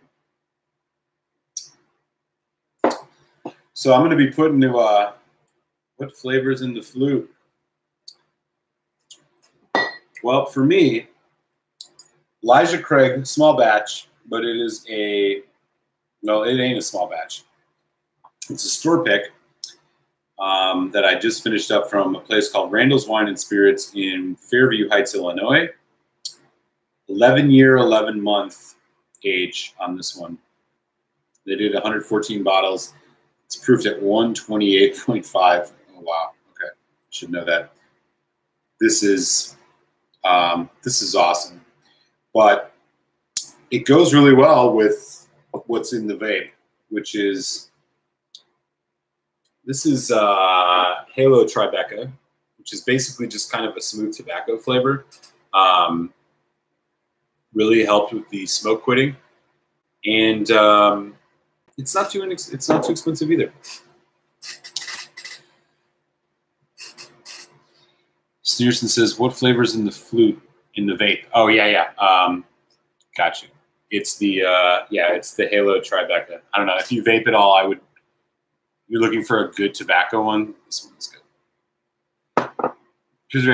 It's Rabbit Wood. Keep the videos coming. I just found the channel this week. I'm working my way through all of this. Oh man, cheers. I appreciate that, buddy. Yeah, I just started doing this out of fun. I used to go on Whiskey Lives with Food Quig and a couple other folks, and I would just chat it up. And it was right when I was starting to get into Scotch, honestly. I'd been into bourbon for a while, but I was getting into Scotch, and I was like, I felt that I'd kind of tasted enough stuff that, like, I started doing tasting notes just to kind of, like, remind myself what I like and what I'm looking for. And decided I would just, like, you know, start posting videos. You know, I don't take it too seriously. It's just kind of fun. And, you know, if somebody comes across it and it helps them think about their decision on where they're at in their journey, then, like, that makes me super happy. And so I'm glad to have you with us, Christopher David. Sláinte, buddy. And more to come. I got 2 more coming this month, at least.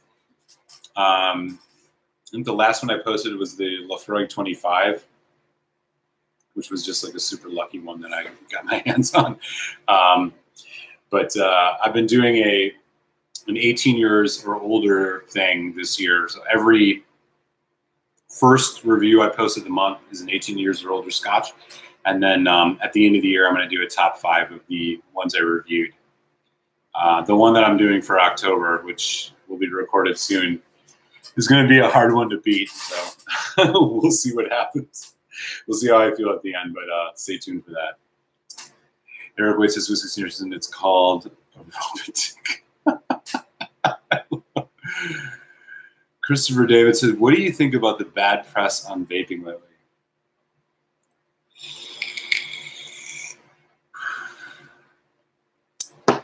All right, this is a really great topic because I've, of course, been thinking about this and seeing this a lot. Here's what I think. A couple things. First and foremost, media in this country is a for-profit industry. Therefore, especially in the age of internet, sensationalism, clickbaity stuff is what they have to go for in order to get people to pay attention. We can leave aside critiques about media and why people need to pay more attention in general, but specifically in the age of the internet, I think that that's a big thing. Secondly, I think because we live in an industry, a media culture now where it's all about clicks and social media posts and not necessarily about in-depth journalism, we just don't have the same level of journalism in most places that we did, say, 20 years ago. I really think because of that, we don't see the same quality level of journalism in a lot of places in the mainstream news that we used to. And this vaping thing is a classic example. So the way that they talk about vaping is, first and foremost, let me say off the bat, the issue around the increase in teenagers vaping and using electronic cigarettes. That's a serious public health issue. I totally am in agreement that like whatever can be done to like get the message across that like young people, specifically like teenagers, should not get themselves addicted to nicotine. That's a fucking fact, because nobody in their right mind at an adult age would pick up smoking of any sort. It happens when you're young. At least smoking cigarettes and vaping, in my opinion. As far as the bad press goes, yeah, it's alarming because we are seeing all of these incidents suddenly, very suddenly, of like people getting very bad lung diseases, dying even. But it's a super small sample size. I mean, we're talking about what, a couple hundred people. That's an epidemic. That's a crisis, but it's not like, you know, it presents itself in a way that shocks you. But like, how many people are out there vaping that aren't having any issues? I think that the main issue with the vaping stuff is that it's not talking about the news coverage so far. It's not talking about what kind of vaping they're doing. So some of the articles, if you dig deep enough, will talk that like a lot of the reporting of the people who are having issues have been vaping specific types of THC oils. So not necessarily like, you know, nicotine vape oils. That a lot of these issues might be coming from THC. I wish that that was getting a little bit more prominence in the news reporting of this, because I feel like it would alleviate some of the fear that some people have about like vaping in general. But that said, you know, the jury's been out on this. This is not FDA approved. It is not, there's not a ton of research on it. We don't know what the long-term effects are. Reason states that it's not as bad as cigarettes, which I think is still true. I just wish that, yeah, I wish the media coverage would be a little bit more specific about like, are they using Juul or not? Are these coming from people who are smoking THC or not? Some of the articles I've read way down in like paragraph 9 are saying many of these have been reported as cannabis related. And so that's my 2 cents on it. Proceed with caution.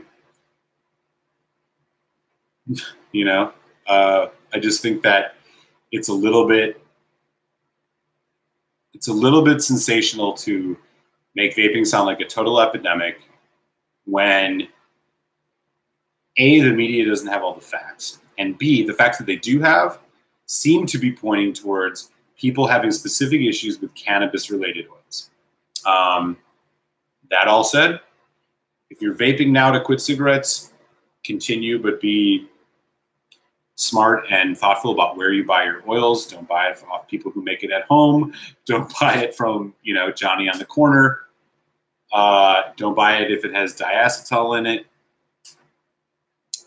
And if you're vaping off THC oils, I'd be even more cautious. But outside that, you know, like let's be thoughtful. Is the way I put it. So I vape because I'm quitting smoking cigarettes. Based on everything I've read and the way the news is, I think this is still, while not an ideal situation, a safer situation. And if science and logic and facts prove that wrong, I will take that into consideration when making my choices. Right now, I think the jury's out, and this sensational media cycle that we're going through right now about these really horrendous, horrible issues, I'm not yet sure if it has to do with what I'm doing, but rather the choices that some folks have been making around other stuff. So like that's kind of my 2 cents on it. I don't want to harp on this too long, but yeah. So you know, if you don't do it, don't start, and if you do it, you know, try and be as smart about it as you can. Sneerson says Rabbit and Red is a credit to the Whiskey 2. Yeah, hey, cheers, man. Yeah, totally. I love this, man. I love the community. I love, you know, shooting the shit with y'all about whiskey. It's always fun. I don't take myself too seriously. I don't think I'm some freaking expert. I just started making videos because I thought it was a lot of fun and that I had something to contribute. And I appreciate y'all's feedback, and I'm glad y'all are, you know, checking out my stuff and leaving all your comments and things. You know, it's super cool. It's a lot of fun, and you know, it keeps me going. And I'm learning a lot from you, maybe even more from y'all than I would have if I didn't do the videos. So, if anything, it's been a way to a conduit to even further learning and exploration on this fun journey. So it's been cool. Christopher David said, oh, message redacted from Eric Waite. Christopher David said at Whiskey Sneerson, I agree. Christopher David says, thanks for, I completely agree with you. I love to hear your educated responses. Oh, I appreciate that, man. Yeah. I watched the news last week and I realized everything I was going to do kills me. Oh, yeah, man. You know, I mean, look, you know, I'm not even getting political with it. Like, the media is the media. I'm not, you know, I don't subscribe to these concepts of fake news and all that. But like, the media, you know, the most important thing I always remember, and it's one of the things I learned in college that I remember, is correlation does not equal causation, right? So any day you turn on the news or read the newspaper or read an article, you're going to see something that says like, new study says coffee makes you live until you're 100. New study says coffee makes you die at 60. You know, like shit like that. Like, correlation's not causation, you know? Just because there's a relationship between two variables doesn't mean that one causes the other. It's a spectrum. It's about like understanding, it's about, you know, science is about the ability to be predictive and replicable.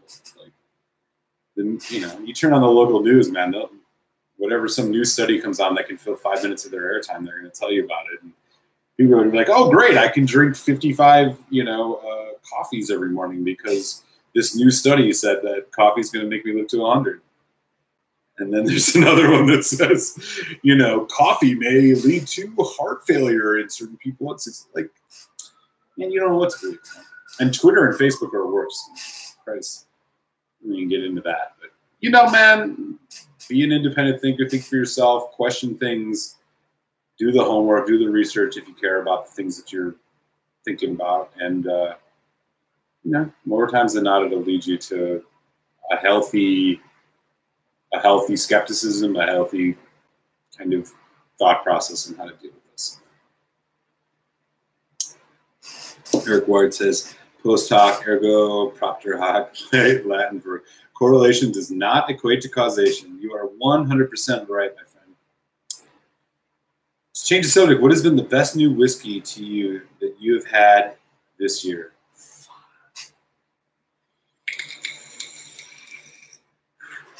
So here's the thing. The only way I can really talk about that is is with a qualifier. And the qualifier is a whiskey that I tried for the first time this year. So are you asking me, what whiskey did you have for the first time this year that like could have come out at any time that is your favorite? Or is it like, what whiskey that came out this year is your favorite? Because being in Pennsylvania, with the way the liquor laws are, I'm very much retracted. I have a different. It's very reduced in my ability to try as many new things as I used to when I was in DC. But so that's an important question, and then I think I might have an answer. Oh, this is correct. Okay, so new to you, come out at any time. So I will do a video of my top 5 whiskeys of 2019, and it will include my whiskey of the year. But if I had to throw out a couple, so I'll give you a couple that I think I had for the first time this year that I think were notable and things I would buy again.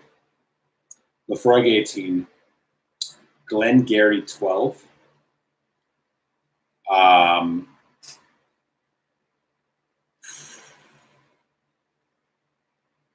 Glenmorangie Spios,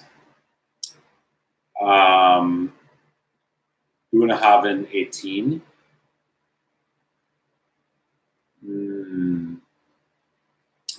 Glendronach 18 Allardyce,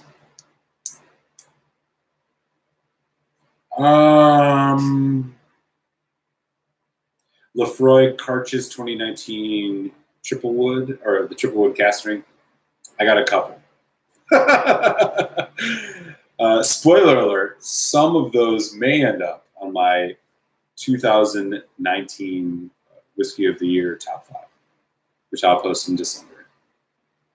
Oh, Lafroig 25. Bruichladdich Blackheart 4.1. So I got a decent amount. So it's very hard to say which one is the best. I think that, like, if I take into account cost and accessibility, I could narrow that down a little bit. But best I can do for you right now is that somewhat unabridged list. I think there's no shortage of good stuff that I've had. Another one that I would add on there. Oh shit, I just forgot it now. Glenmorangie, or not Glenmorangie, Yellow Spot, Irish, 12-year.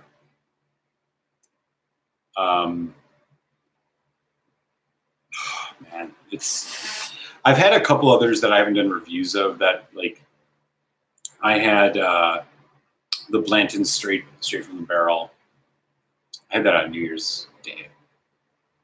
Yeah, there's a couple. Was it New Year's or Christmas Day? I don't remember. Which is probably a testament to its greatness. But, nice list. Yeah, cheers, man. I'd love to hear what yours were. I mean, we still got some folks viewing, so I'd love to hear what whiskeys y'all have had this year that have been the ones that have stuck with you. This year has really been a year for me of, like, going into older stuff that I could afford.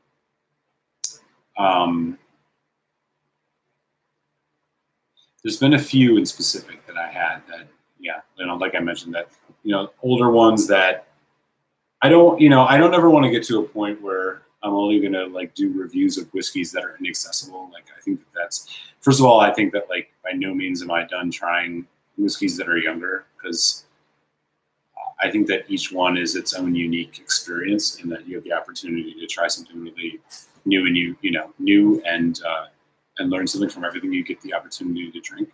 But, you know, I did move a little bit into older stuff this year.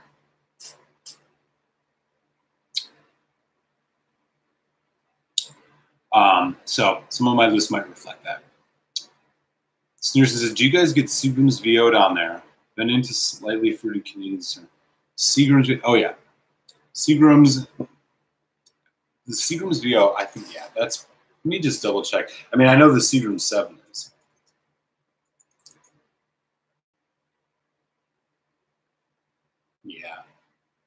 Yeah, Seagram's VO is something we can definitely get. I can't say I've had this. A blend of over 50 separate whiskeys. This is from Total Wine. A blend of over separate whiskeys. 50 that have been aged a minimum of 6 years. Gold with a light amber glow, medium body, reminiscent of pear, caramel, butter, and brown spices. Slightly coarse texture, complemented by soft brown spices. I have not had that, but it is definitely in the United States. Eric, wait, I'm going to go live at the top of the hour, 10 Eastern, 9 Central, 7 Pacific. Well, what about Mountain Time? 8. All right, man. I'll definitely hop on and say hi to you, Eric. Christopher David says at Whiskey Sneerson, I have not had the whiskey, but I will tell you that Crown Royal Peach can't stay on the freaking shelves down here. Never had it, and I don't know what the hype is. Where are you, Christopher David? Because I'm going to be telling you right now, Crown Royal Peach sounds awful. That sounds awful. I hope I'm wrong, but it sounds awful. Sneerson said, would be considered a mix. I dilute it with quite a bit of water. Yeah, man. You know, Canadian... I did have a Canadian whiskey for the first time this year, and I think it would make the list. Lot 40, not the cast strength. I know you can't get the cast strength in the States, and I would give my left hand for somebody to send me a sample of the cast strength. Hint, hint, hint. If y'all get it, hit me up at rabbitandred78@gmail.com. Would love to talk some sample swaps if you have the cast strength Lot 40. But outside that,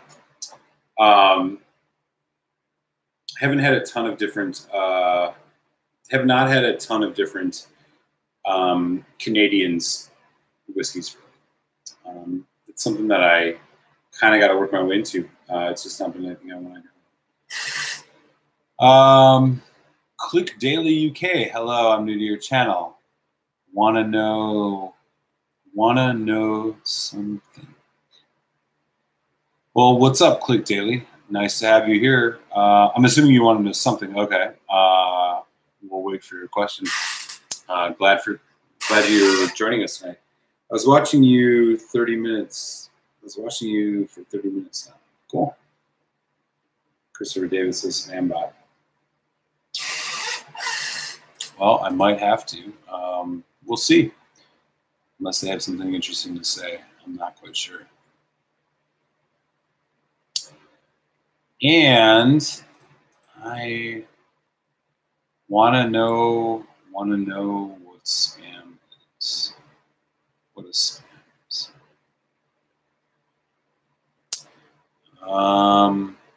Spam is sending same messages. Yeah, that's definitely true.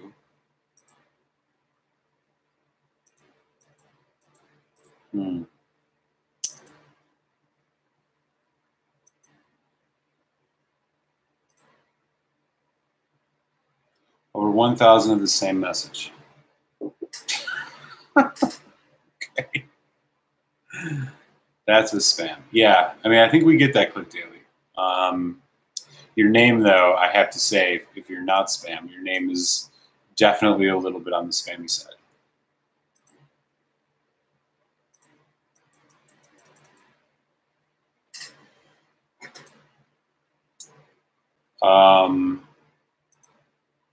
Yeah. So, anyways, man, I gotta do something about this chair. It is really squeaky. Sadly, I've killed off my Elijah Craig store pick, which, full disclosure, was amazing. I think Elijah Craig's 12-year barrel proof is one of the best, probably one of the best bourbons you can get for the money. If not one of the best bourbons you can get, period. But every once in a while, you find these liquor stores here in the U.S. We have you live on our YouTube channel, taking live. Okay.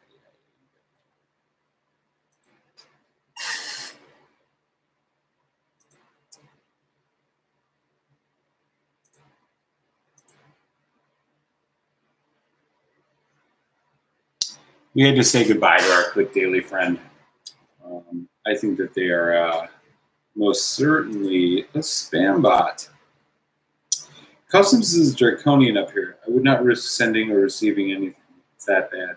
I don't like that happen, Rabbit. Lot for next time I'm in traveling the States. I don't know. Oh, man. I feel you. I actually, I've had similar conversations with Foodquake, who's in, who I know you know, who's in Vancouver, British Columbia, and does have, you know, similar issues regarding the custom stuff in Canada. I know it can be a bit challenging. But I think ultimately, you know, if you're ever here in the States, let's do it. You let me know, and we'll figure out a way to do it.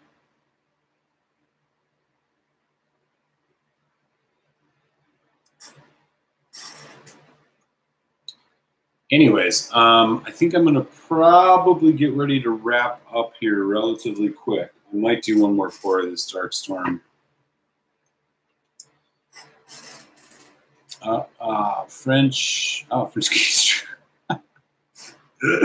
French Keister's back. This says fuck customs.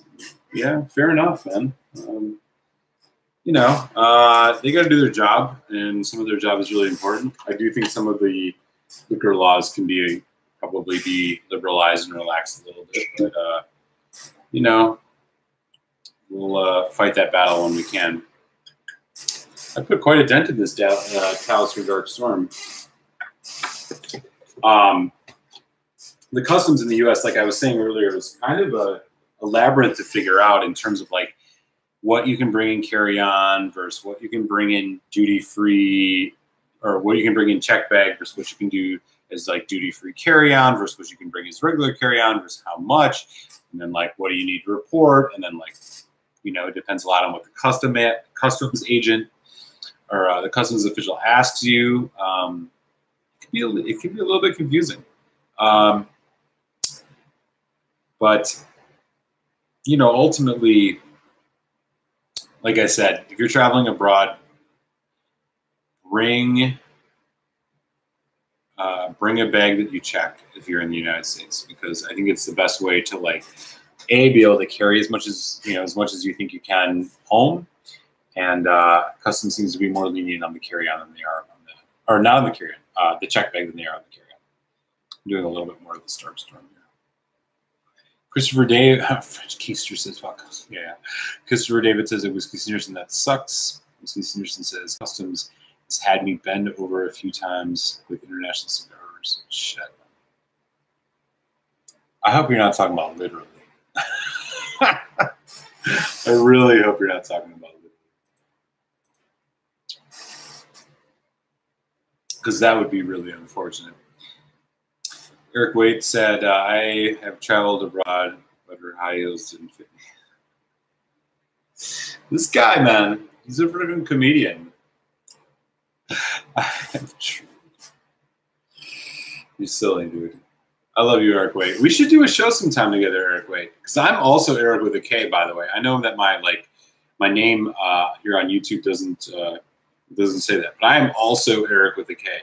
We could literally do an Eric and Eric double. It's like a double maturation, a double cast, if you will.